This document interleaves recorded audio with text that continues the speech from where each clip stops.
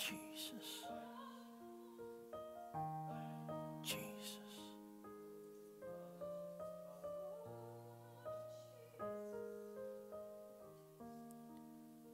Let me take you back for a moment to that place where Jesus was with his disciples. I believe they were on a boat out in the middle of the sea. Out in a place that's beyond their control. How do you know that when God really wants to get our attention, he puts us in a boat where we can't steer ourselves? And he begins to ask the disciples, who do men say that I am? Who do people say that I am? Well, we hear them say that you're Elijah. You're one of the prophets. You're one of any number of spectacular people of old that have died and passed away. And Jesus stops for a moment and he says, but who do you say I am? Who am I to you? As we enter into the Easter season, this is a question God has for each one of you. Granted, probably most of us have grown up in church. We've grown up around the things of God. We are not new to any of this. And yet, can I tell you that as we have lived for God for years and even decades, the question is still as relevant to you today as it was to those disciples in that boat who have walked with Jesus. They've been with him. They've heard him. They've touched him. They've eaten at his feet from the fish and the bread that he miraculously provided. They've seen all these great things. They've been astonished by all this stuff that God has done, and yet Jesus still asks them, who am I to you? Am I your grocery store? Am I your big brother? Am I your doctor? Am I your nurse? Am I your counselor? Or am I more? The challenge before us today, church, is who is Jesus Christ to us? I want to be like Peter. I want to be able to stand there and say, you are the Christ, the Son of the living God. I want to be able to say it loud. And understand that for Peter to say that was blasphemy. According to the world, according to the established church. It was blasphemy for Peter to say, you are the Christ, the Son of the living God. Why? Because we don't know that. I mean, there's a lot of things that God wants to do in our life that we can't see from right here. We can't see the forest because of all the trees that are in front of us. And what did Jesus say? Blessed are you, Simon Peter, because flesh and blood didn't reveal this to you. How did Peter know? How did Peter know that Jesus was who he said he was? Just because he had an epiphany, a revelation? No, because he knew Jesus. He knew him. He knew his heart.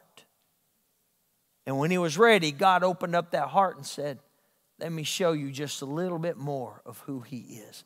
And I believe at that moment, Peter was hearing angels sing. I believe at that moment, Peter was having what I call an aha moment. Wow, you really are the Son of God. That's why Peter had such a hard time when Jesus says, I've got to go to Jerusalem and I've got to die. I've got to die. No, you can't die. You're the Messiah. You're the King. You're the one that's going to kick all the Romans out into the ocean. You're the one that's going to restore power back to Israel, and Israel will become a nation greater than that David and Solomon had. That's why Peter had such a hard time. Peter had such a hard time because that's my Savior. That's my Messiah. Look with me at Romans chapter 1.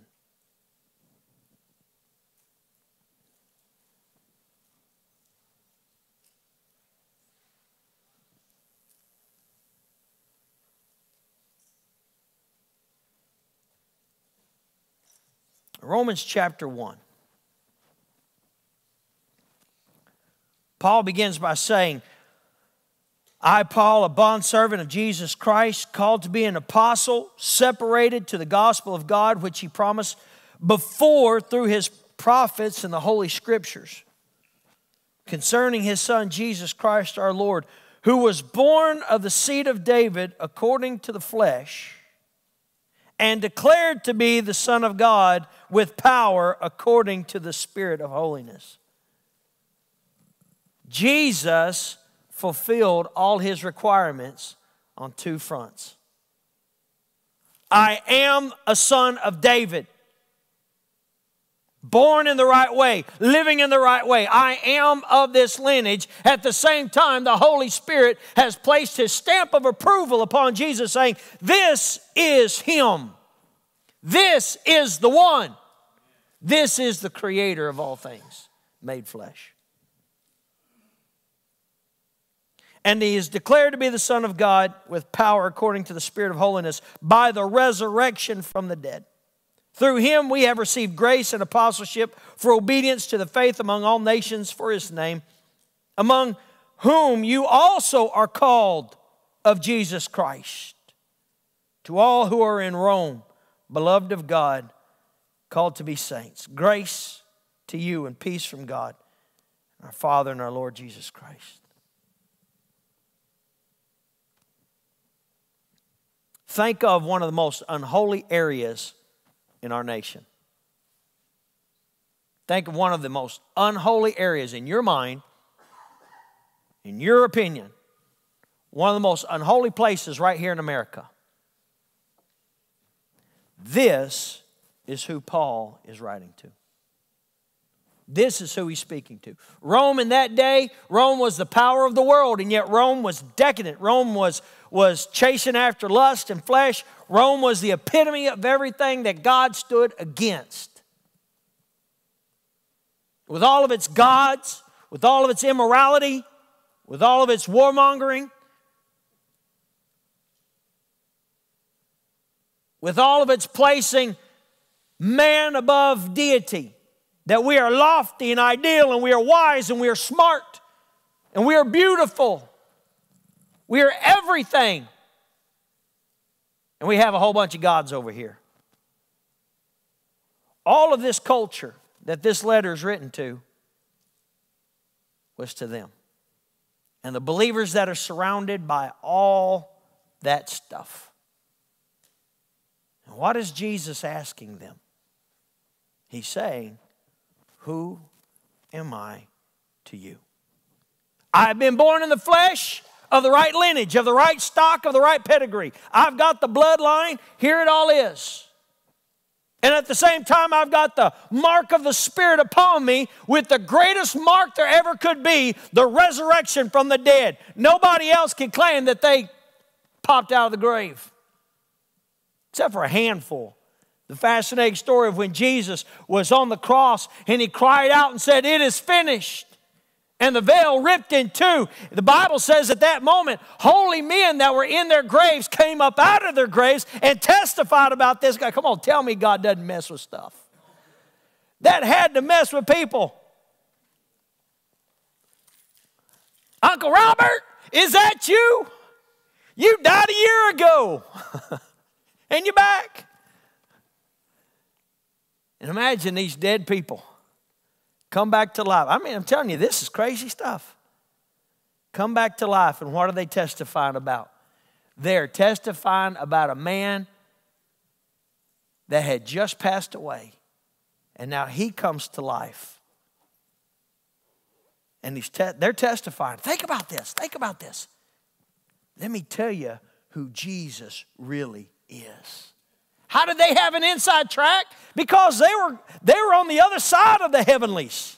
They were over there hearing the testimony of who Jesus really is, and they get the privilege of coming back to testify. Guess what we heard? Guess what we saw? Guess what we experienced? This is who Jesus is.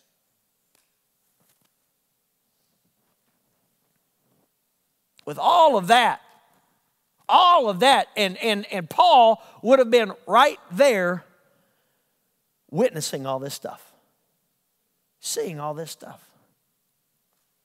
There came a point in time where Paul, in doing all of his work for Jesus Christ, no, for God. Saul was doing all his work for God. And on that road to Damascus, he met the Lord. And that bright light shined, and I believe at that moment he was blinded to the point he was just so struck by the brilliance of the glory of God.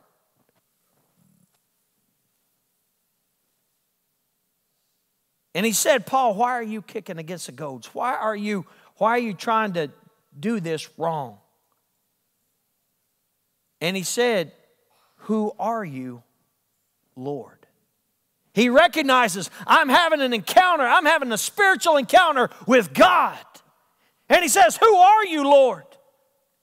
It was at that moment, Paul, who was Saul, had to decide who this was. I've got to come to grips with who I'm serving. I've got to come to grips with that man. I've got to come to grips with who he is, and what he wants, and what he desires, and what he desires of me.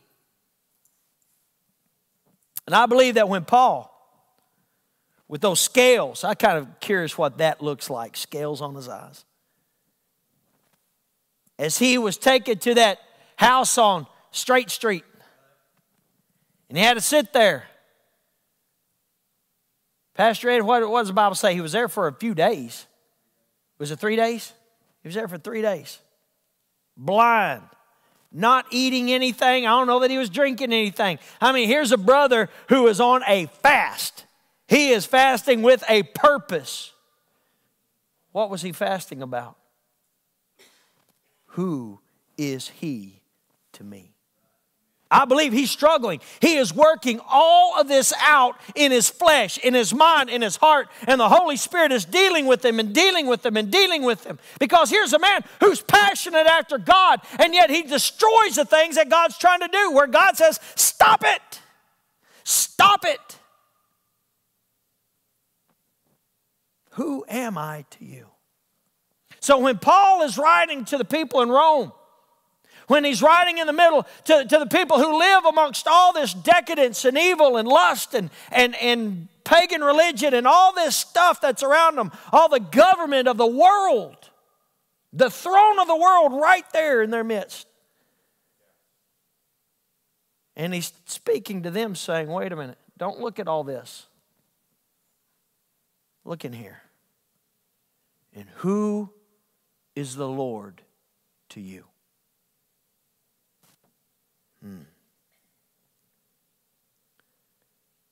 First, I thank my God through Jesus Christ for you all, that your faith is spoken of throughout the whole world.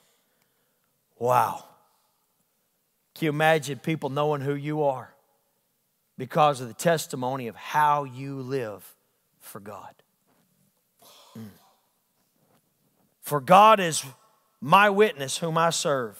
Verse 9, with my spirit in the gospel of his Son, that without ceasing I make mention of you always in my prayers, making request, if by some means now at last I may find a way in the will of God to come to you, for I long to see you, that I may impart to you some spiritual gift, so that you may be established. That is, that I may be encouraged together with you by the mutual faith, both of you and me.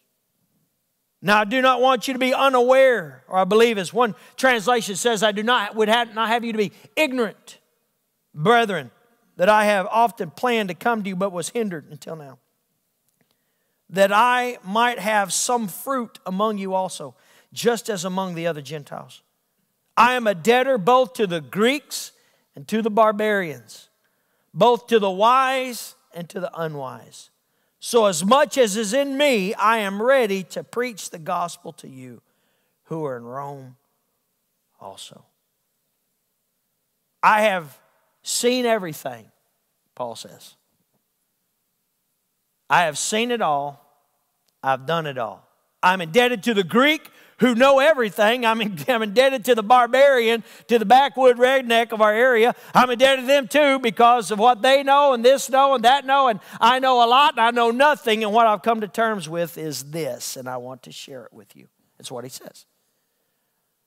I have been there, I've done that, I've seen it all, and let me tell you, it's kind of like Ecclesiastes. Go to Ecclesiastes and you'll see the same thing that the speaker, who we know of as Solomon, at the end of his days, I have been there, I've done that, I've seen it all, I've done it all. If you read a book of Ecclesiastes, it's very depressing.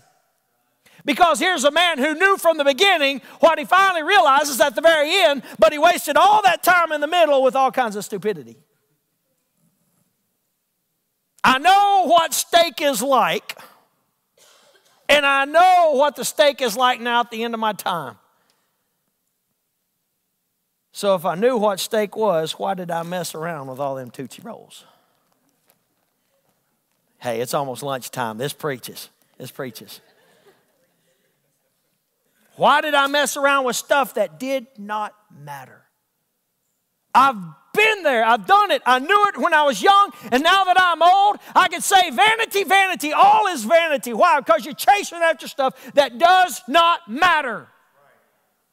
Paul says the same thing, only in a positive light. He says it a different way. I'm indebted to these and to these. I've been there. I've done that. I've learned. I've sought. And here is what I have found, and I want to share it with you. Verse 16. For I am not ashamed of the gospel of Christ, for it is the power of God for what? Salvation. Come on, somebody say that word with me. Salvation.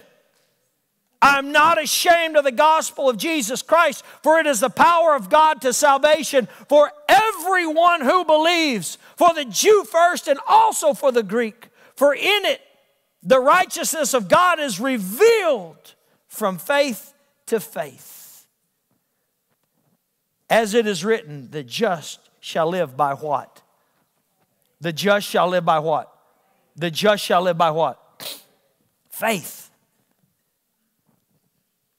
I've seen it all. I've done it all. And I stood before my God and even heard my God face to face, voice to voice. And let me tell you what I've learned. Let me tell you what I've found. I have found that through the faith in the Son of God, there is life. There is life for you. There's life for me. There's a whole nother life that's yet to be lived, but we only find it in Jesus Christ, not in anything else. For I am learned, and I have sought, and I have done, and I have lived for God, and I've persecuted the church, and I've done everything. I've been here and done that, and yet I'm here to tell you what I have learned. I've had to learn in faith that my God loves me, and He loves you, not for what I do, but for who I believe in, and I place my trust in.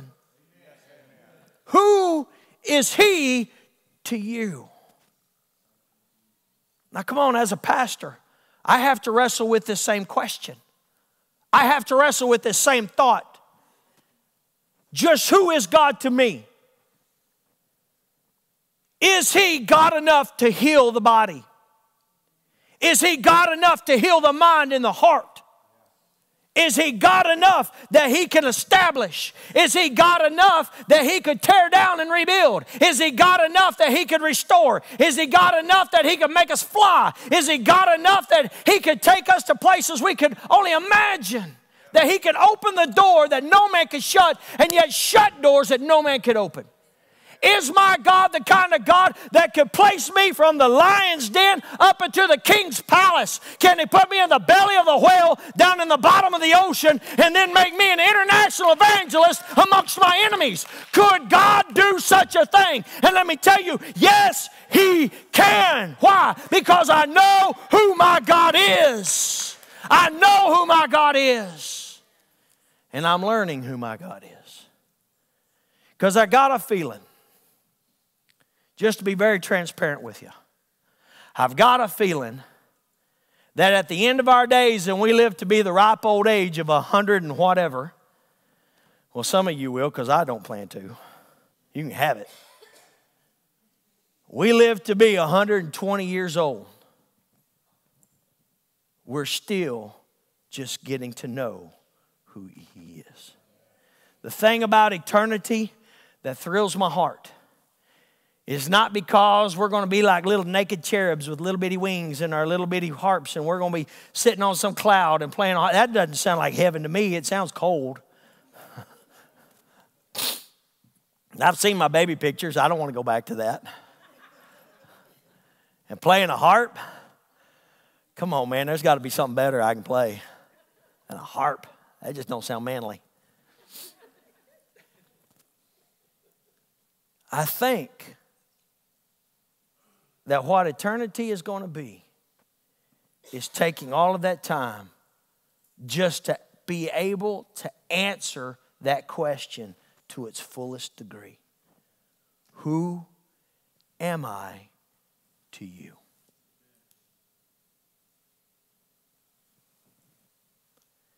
Yet here in this life, we've got to answer that question here. We've got to be able to know who our God is. As we go into the Easter season, this is your challenge. Who is God to me? Is He the God that has failed you? Is He the God that has failed you in your marriage? He's failed you with your children. He's failed you in your health. He's failed you in your finances. He's failed you in every other area of your life. Is He the God that has let you down, who has broke your heart, who has discouraged you, who didn't do things the way that you felt like they ought to be done? Is He the God that has hurt you and been malicious and been cruel? And God, how could you do that? And how could you let evil exist? And how could you just let me down the way that you did? Is He the God of forgetfulness, that He doesn't even know where you are? That you begin to think, God, I am forgotten? That you don't even know where I'm at? That enough people in this world don't know where Poyen, Arkansas is? What about you, Lord? Have you forgotten that you made this place?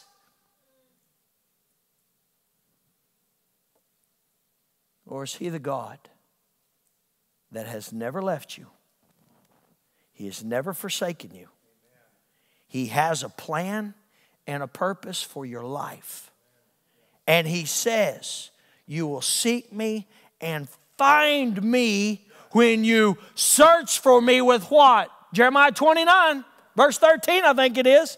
When you search for me with all of your heart. Not a portion of it, not a bit of it, not just a little part that's comfortable with it, but when you begin to get down to the nitty-gritty and the scales are on your eyes and you're fasting and you're weeping and you're hurting because you fell off your horse in the middle of the road and you're embarrassed because you're having to be waited on hand and foot because you can't get around because God has brought you to a place of nothingness where you have to come down in the dirt and be able to say, I don't know who you are.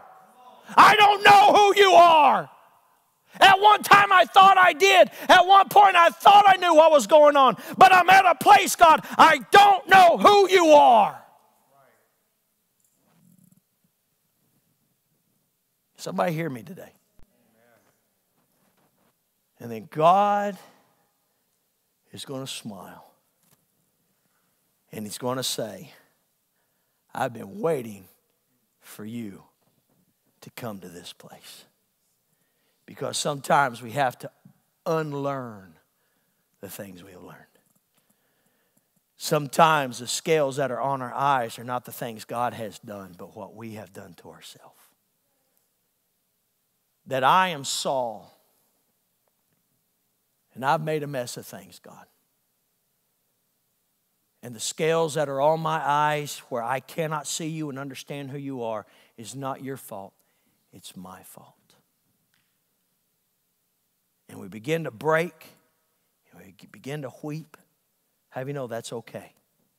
Brokenness, listen, brokenness is a beautiful thing to God.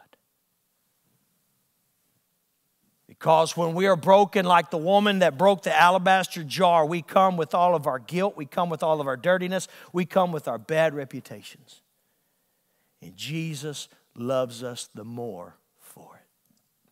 This woman has not stopped washing my feet with her tears. She's not stopped drying it with her hair. And what have you done for me? When we come to that place where we say, maybe I don't know you like I think I do, God. That's when revelation begins to happen. That's when the power of God begins to move afresh and new in your life. Because you may be in a place right now where you say, Pastor Mike, I don't feel anything. I don't feel the Spirit moving. Can I tell you that just because you don't feel it doesn't mean somebody else can't? When there's messages in tongues and interpretation, when there's people responding to the altars, that doesn't mean that God's not moving here. It may mean God's not moving here. How do you know the last one that knew Saul was unsaved was Saul? Because there was plenty who saw this holy, righteous man. But Saul had no idea he wasn't saved until the Lord showed up and says, Saul, why are you kicking against what I'm trying to do? Do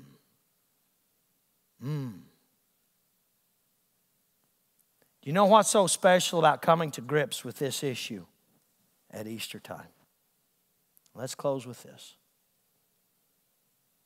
When we come to the terms that Jesus Christ is the Son of God, that He is as strong and as powerful as He says He is, just a few days down the road is a thing we know of as the day of Pentecost. Because the Pentecostal power was poured out by the Holy Spirit. Have you know we believe in the infilling of the Holy Spirit. We believe in the gifts and the moving of the Holy Spirit. It was poured out on those who on that day, Peter stood. Peter, who was a redeemed failure, he stood and he began to preach.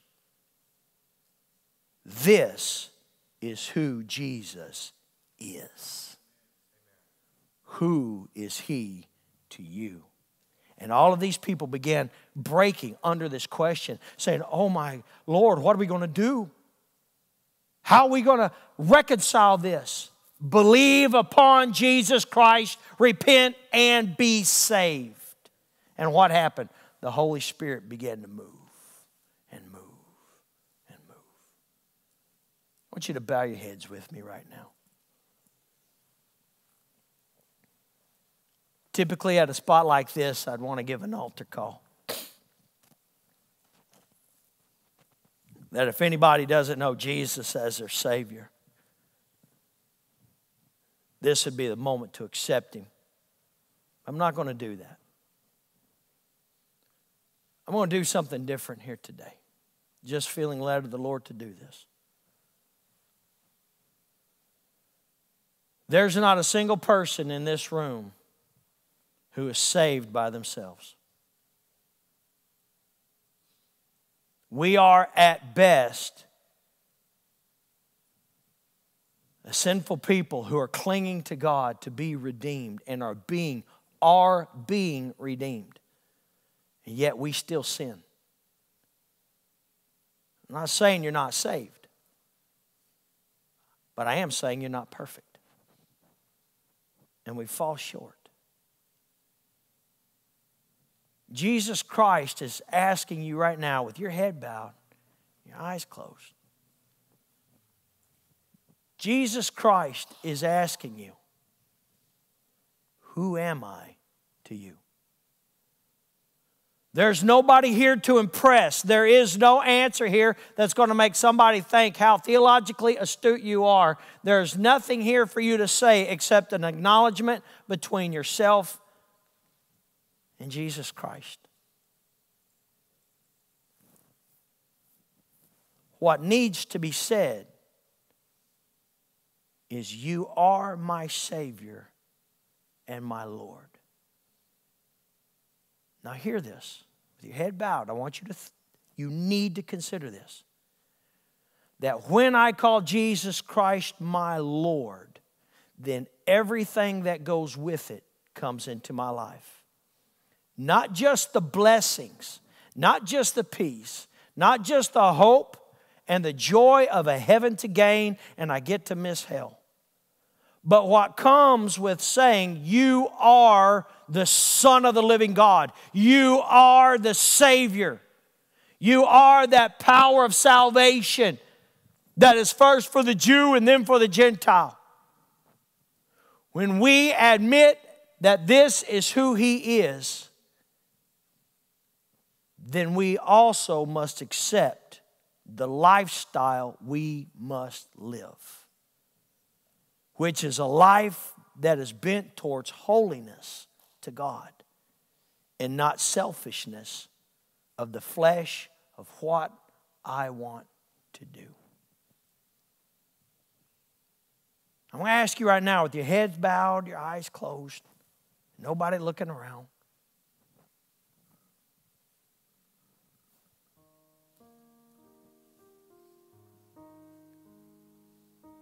I ask you today, who is He to you?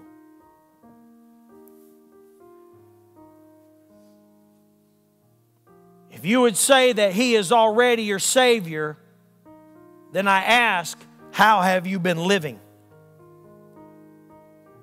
Holy Spirit, do not let anybody ignore this right now. If you would say that you are right with God, then you must ask this question. Answer this question. How have I been living? Am I living like Jesus truly is the Savior? Am I living like He really is a judge of sin?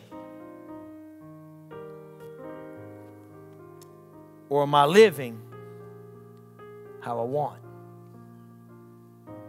By having my Jesus in one hand and the world in the other. I'll tell you today, friend, Jesus loves you so much that He was willing to give up everything for you. God's not asking you to throw your money away, burn your house down, dress down in rags, and live in a cardboard box, and eat dirt and leaves the rest of your life. It's not what He's asking. He's simply saying, who really am I to you? Because there was another generation that was there while Jesus was alive, who had ears, but they could not hear. They had eyes, but they would not see.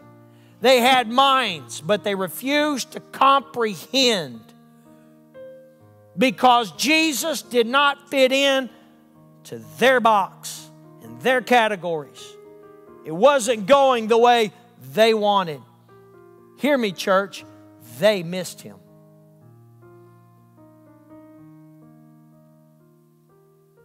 But to those like Paul who struggled with the scales on their eyes and said, my God, I am nothing. My education is nothing. He would go on in a letter later in life and he would say, I count it all as loss to have apprehended this one thing, that Jesus Christ is the Lord, and that I am saved through Him.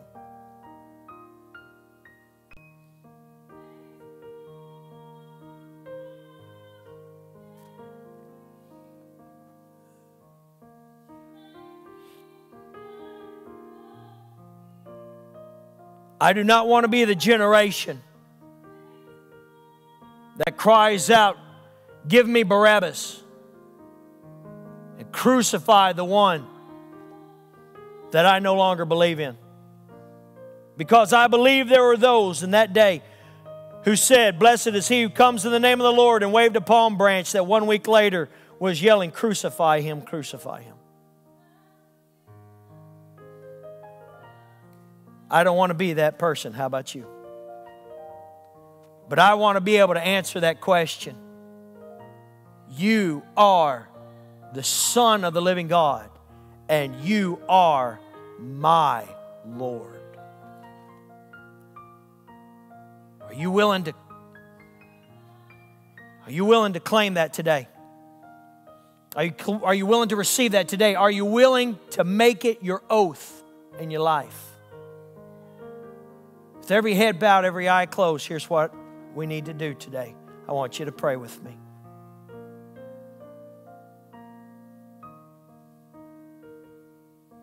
You're not going to lose any spiritual ground. If anything, you're going to gain it by reaffirming what we should already know. Pray with me, Lord Jesus. Come on, pray with me, Lord Jesus.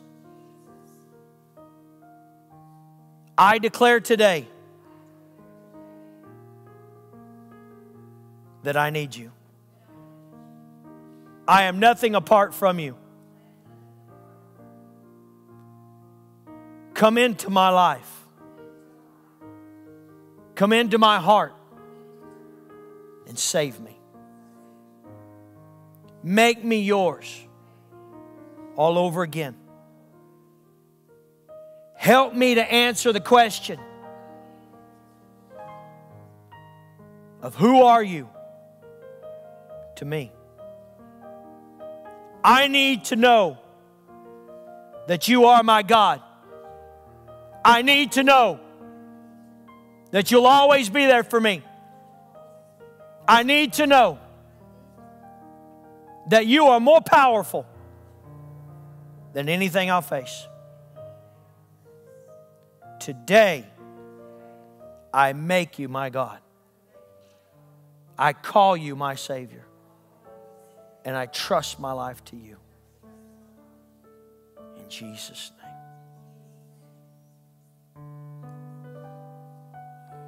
Father God, I pray right now that for every single one that's here today, those that are watching my video, that Lord God, each one of us is answering this question. And Father, I pray if there's anybody that did not pray that prayer or anybody that doesn't understand what they are saying, that Father, I pray right now through the power of the Holy Spirit, reveal to them, Lord God. Reveal to them, just as you did to Peter. Reveal to them on their own boat, in their own lake. Reveal to them, Lord God, in that place that you are the Son of the living God.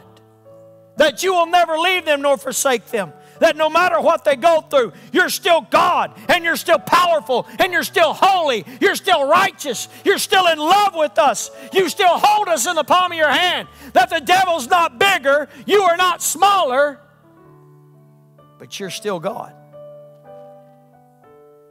Remind us of this, God. So that, Father, we may be able to do what the Bible says. We may be able to answer, to give an answer when somebody asks for the reason of the hope we have in our life. Because my life is based upon Jesus Christ, the Son of the living God. He is my God. And I know Him. And I am known by Him.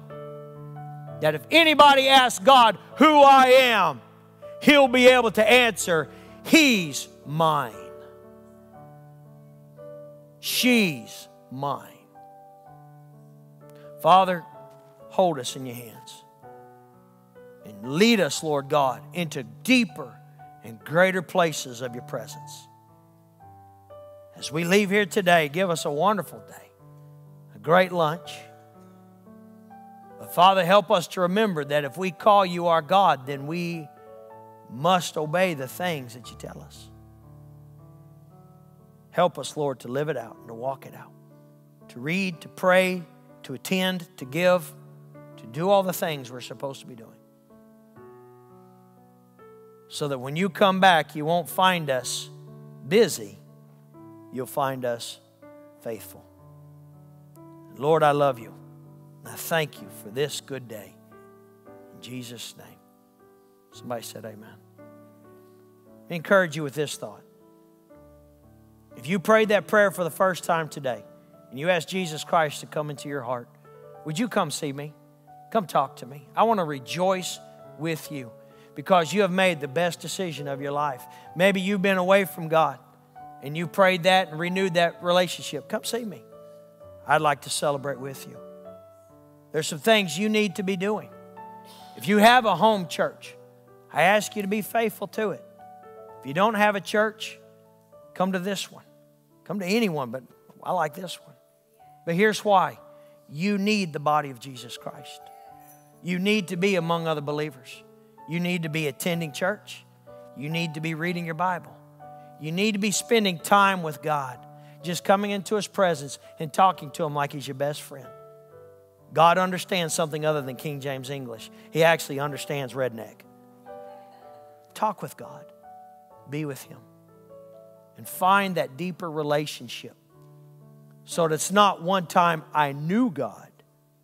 I know Him now and am being known by Him. Stand with me if you would. I love you, but more than that, God loves you. And who knows, there may be somebody next to you that loves you. Turn to somebody, shake their hand, hug their neck. Tell them you're glad you got to see them today. Y'all have a wonderful afternoon. Don't forget to be back with us and join us at 5 o'clock for service tonight. God bless you. If you're having spring break, have a wonderful spring break, but get back to church as soon as possible. God bless y'all.